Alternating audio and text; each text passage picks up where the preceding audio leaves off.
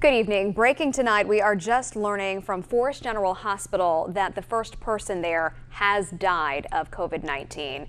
This is the first death in our area from this virus. This all comes as Governor Tate Reeves is issuing a shelter in place for the whole state of Mississippi. The governor making that announcement during a press conference this afternoon. Fox 23's Quentis Jones tells us what this new order means.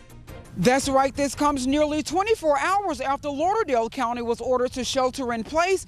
Now the governor is asking all of Mississippi to do the same. Today is the day.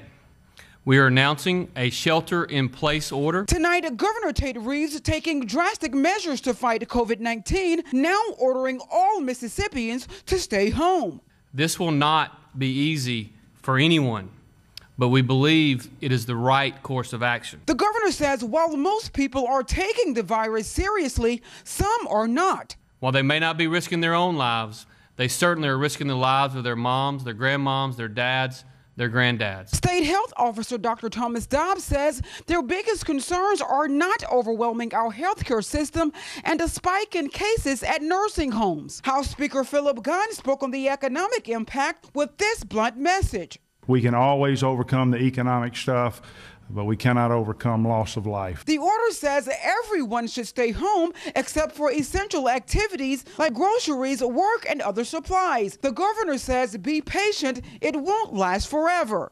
We will get through this and open our state back up as soon as possible and as soon as our health experts tell me it is wise to do so. Now, the order is in effect until April 20th. The governor says they'll strongly enforce it with the help of police. For now, reporting in Hattiesburg, I'm Quentis Jones for Fox 23 News.